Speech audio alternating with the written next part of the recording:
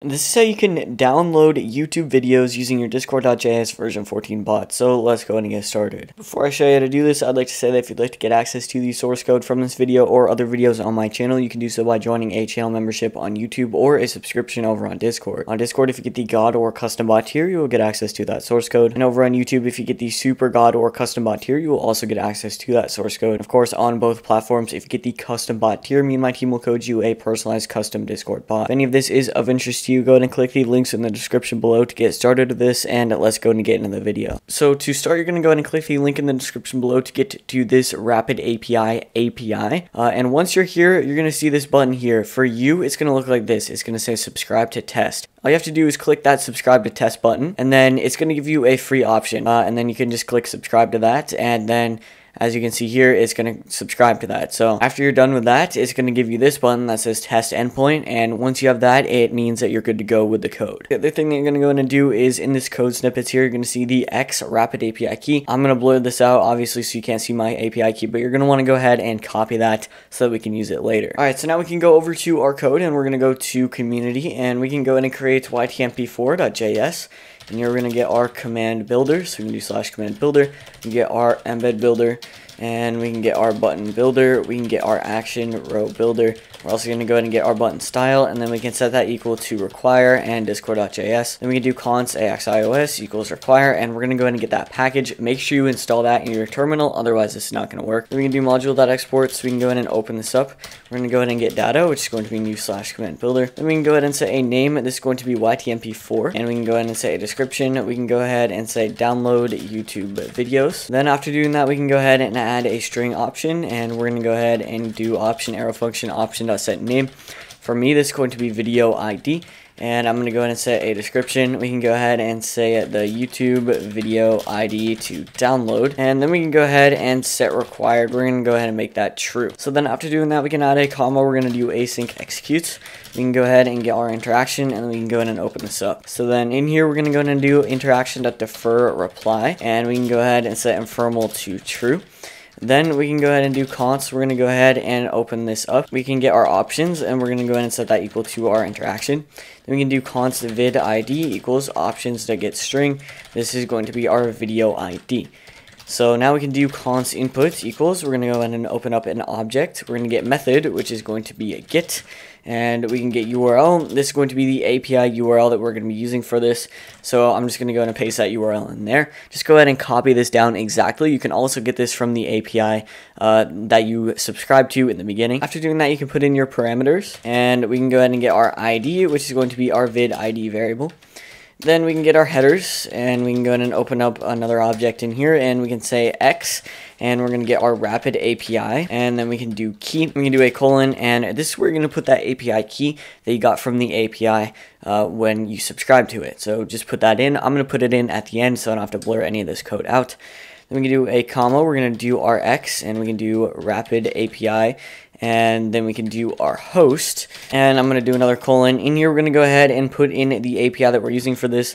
So just go ahead and copy this link in there as well. Again, you can get that from the API in the description below. So then after doing that, we can add a colon here, and we can go ahead and try.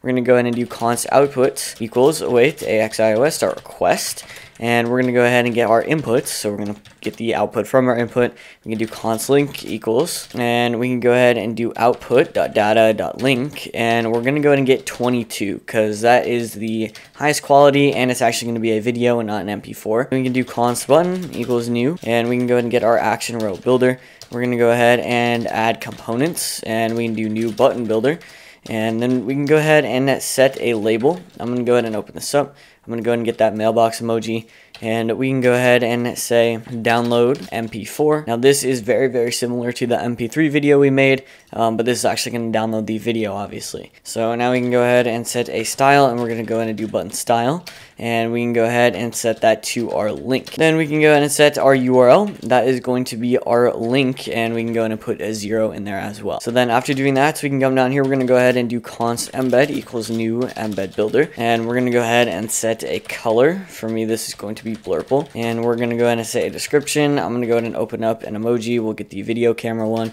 And we can go ahead and say download the MP4 version of, and we can do /tick. We do output.data.title. We do /tick again, and we can say below. Then we can actually go ahead and send this. We can do await interaction.edit reply.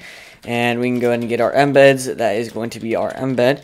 And we're also going to get our components, and that is going to be our button component. So then after doing that, we can go ahead and make our error catch. So we can do catch error. I'm going to open this up. We can go ahead and do await interaction.edit to reply, and we can go ahead and say content. I'm going to go ahead and get an emoji here. Then we can say that video ID is not valid. Go to the URL and copy the ID at the end of the link. One other thing here is one of the best practices for writing code is in the error, you're going to go ahead and console.log your error, so that just in case you do have an error with your code, you're actually going to be able to see that error and not wonder why it's not working.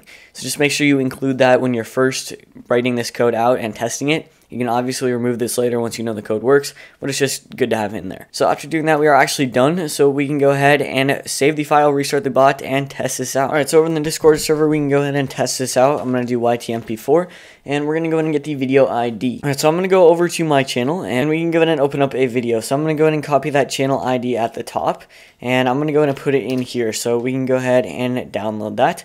Now we're going to go ahead and click on this link, and we can go ahead and open it up. It's going to say download ready, so we can go ahead and click on it.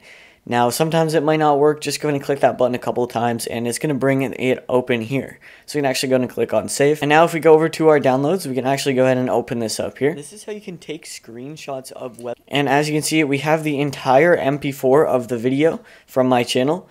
And it has all the audio and everything, so that's how it works. Now keep in mind, downloading videos is allowed, I believe, if you just use it for your own use, so you download it and you watch it on your own. But if you were to re-upload these videos or try to monetize them, then that's not allowed, so just don't do that at all. So that's you can make an advanced YouTube MP4 or YouTube video downloader command. If you do need any help with this, go ahead and join the server in the description below. But please use our help channels. Do not use general chat or any other channels within the server. Only use our help channels and we'll be able to help you out. And you might as well just join anyways because this is a pretty good coding community. And with that, I'll see you guys in the next video.